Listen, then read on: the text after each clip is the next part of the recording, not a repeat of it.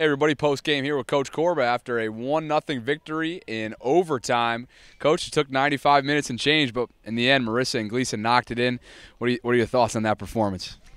Just a real great team effort from everybody tonight. It really took all 41 of us, from the cheering on the sidelines to keep everybody up, and just a real good gut check for us. And I think we just hammered and hammered and hammered away, and didn't stop. And Marissa, I thought she was going to get one. She was working so hard. So glad it was her, but just a great, really overall team effort from us.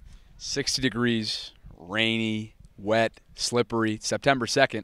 What did you tell the girls going in? Just to get their body behind the ball. We knew it was going to be slick, but we also thought we'd be able to move the ball pretty well on this surface. And, and I think we did really well in possession and we're dangerous. And I think, I don't think the surface really bothered us too much. And in some ways, I think it sped up the speed of play and kind of helped us. What's your strategy going forward as far as lineup changes? I know it's a very dominant freshman team with 16 on this team. What's the whole strategy going forward? We had Carissa did a great job at outside back for us. We've been putting freshmen in different spots. Both Gabby and Allie Arders had a tremendous game tonight.